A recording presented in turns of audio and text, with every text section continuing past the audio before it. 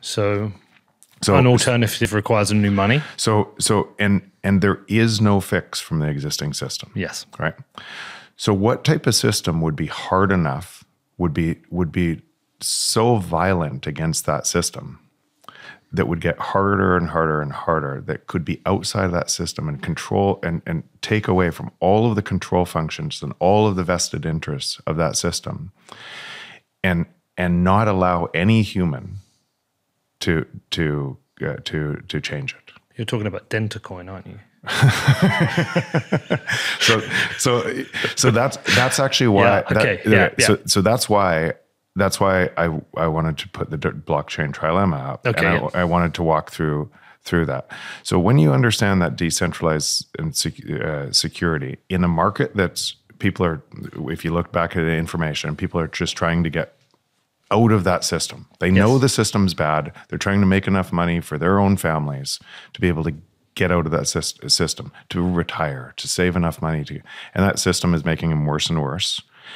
And it's creating more misinformation, and they're looking through that misinformation. And now you have this Bitcoin, which is the first time in history that you didn't have to trust an institution, right? Removes the theft. It removes the theft, the decentralization and secure. So if it was true that it was decentralized and secure forever, then it's the first time in history that you didn't have to trust an institution which could get co-opted by money to be able to, for trust. You could trust code. Right? First time in history. Big deal, if that was true. So when I went down to the sand, I wanted to test, is that true? And I explained deeper on why that's true. And out of that, you would have from the system, you could predict what market forces would do. That system, because it's open source code and it was decentralized and secure, would create a whole bunch of competition, right? Because it monetized from zero to up to 60,000 and back down to 16 today, but it monetized from zero to creating a lot of wealth for a lot of people that were early on the system, and so what it would naturally do in a system that was people were trying to escape a system that was causing pain, and something was growing so fast and creating untold wealth for people, it would create a whole bunch of copycats to try to create the same thing. It would create a whole bunch of noise to be able to do that.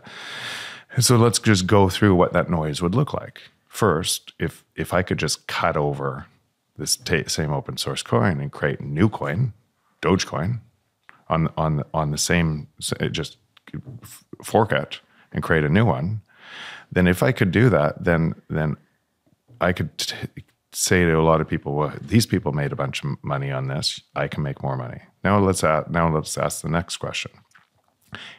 A copy of the original design would have the exact same utility of the original design with less decentralization and security. It must. Right? So it's a shorter chain. It must have less compute power protecting it. It must be less decentralized as a shorter chain. It has no more utility. And its ability to catch up. So it can't. Yeah. So the network effect of the main chain gets stronger and stronger and stronger.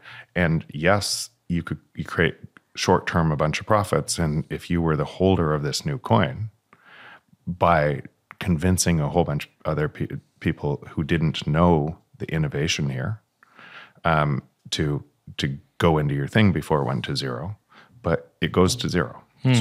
So that's one alternative.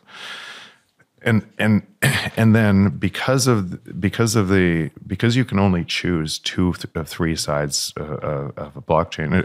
Ironically, Vitalik came up with the Blockchain Trilema to convince people about Ethereum when he himself missed what it actually meant.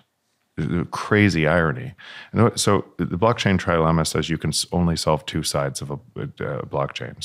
So decentralized Bitcoin solved decentralization and security forever. First time in history.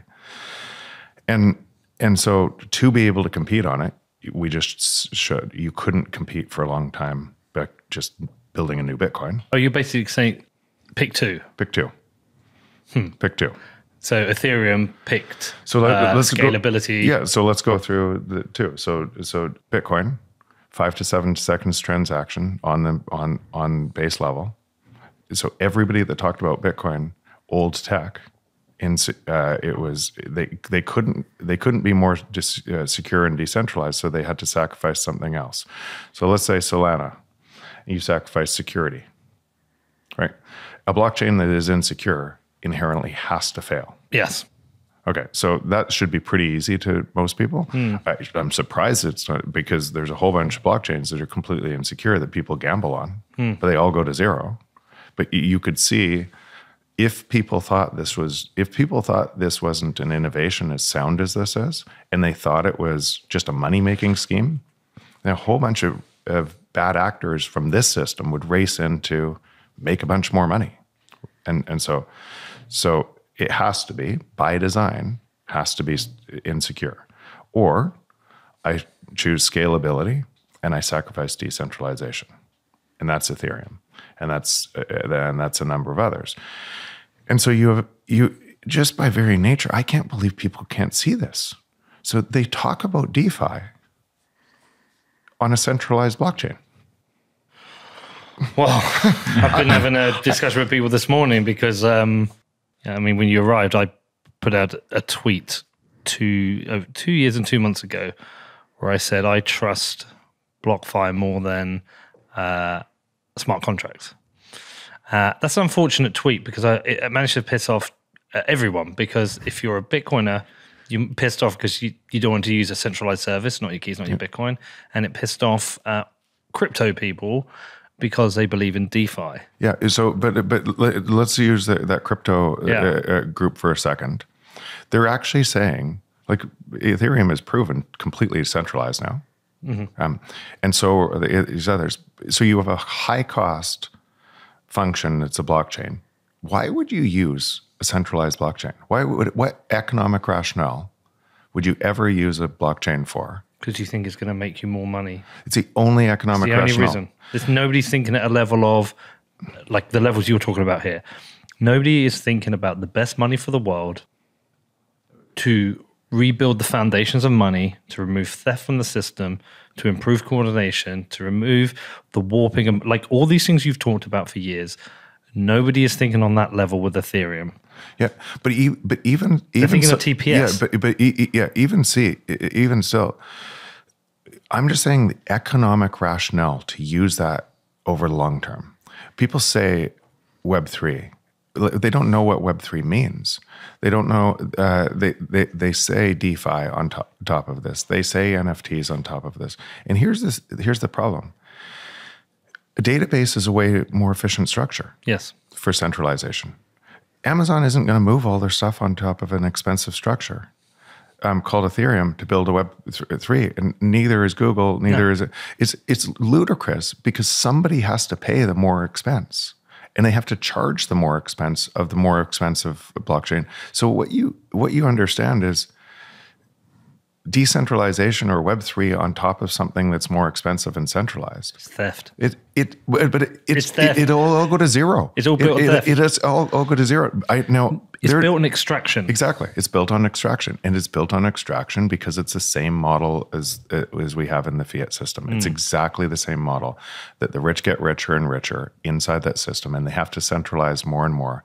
And as they centralize more and more, they have to cut off certain things from other people. You have to protect the core and you sacrifice the periphery. So that centralization always produces inferior results over the long term.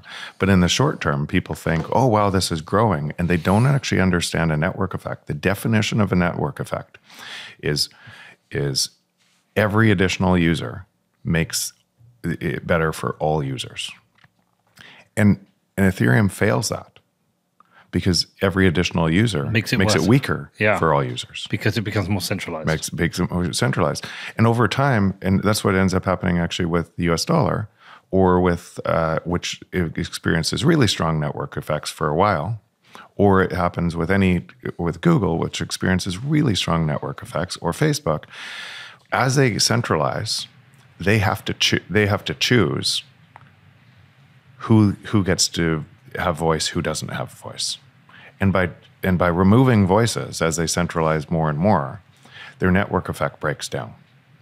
And you have something built on Bitcoin that, because it's decentralized and secure, the network effect can go on infinity. Every new user makes the network stronger for all new users.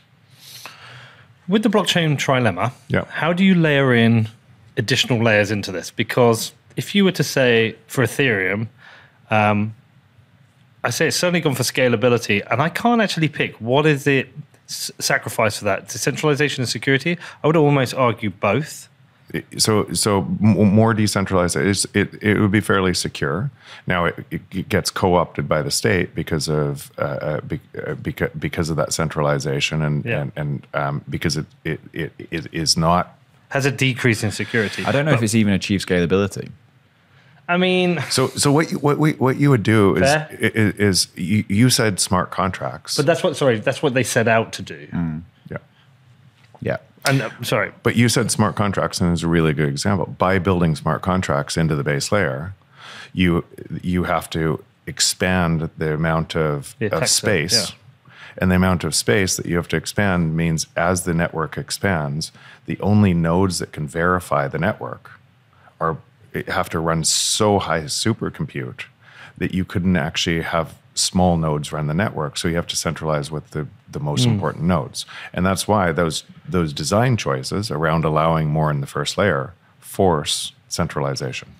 But say with Bitcoin, it's suddenly decentralized.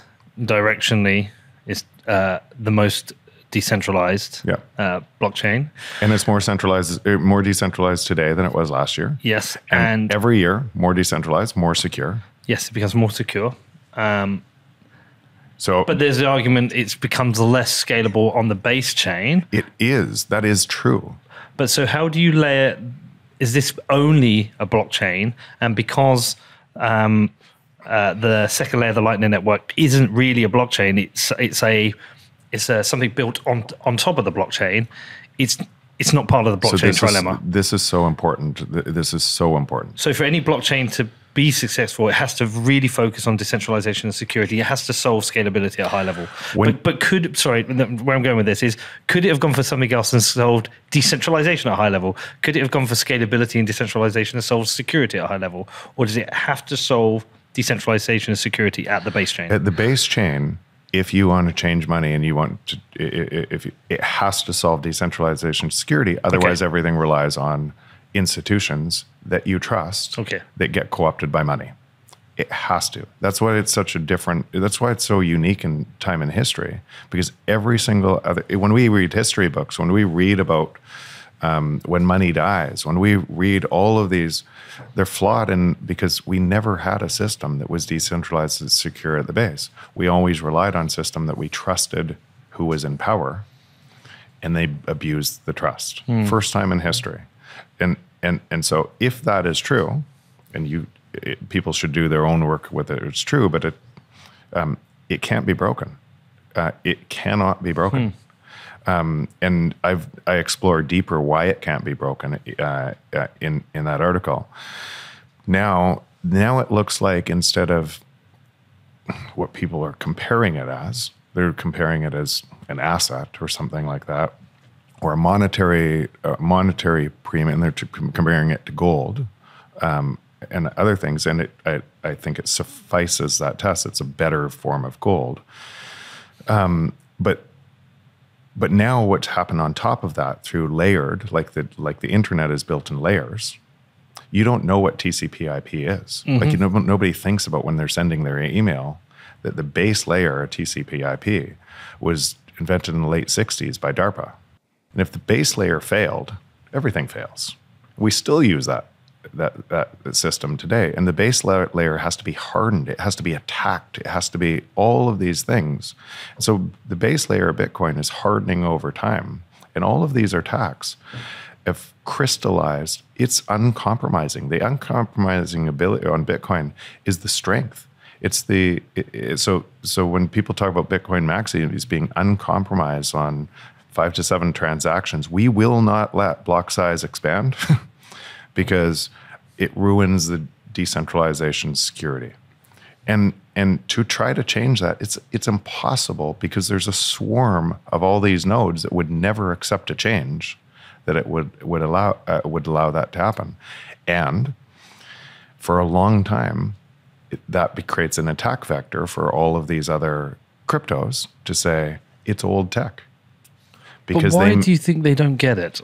Or they think they're choosing not to get it? Do you think... because you can make a lot of money by deceiving people that your thing is new tech. Okay, so the creators of the tech, but maybe the investors or the buyers of the tech. Like, I mean, I've seen it today. I see it every day. You're just a maxi. You're closed-minded. Like, do you think some people just don't care enough about... They don't spend enough time studying money? Oh, but again, who wants to every day? Like, so who wants to think about that every single day? You're like, I'm maybe a little bit crazy. But really, no, you're right. But who wants to actually think? There are very few people that want to go down to the sand on both different systems. And remember, our measurement of a system comes from the system. So when you say it's a theory of the new system, well, all growth comes from intuiting what behavior will look like on something new, and there's no way to measure that.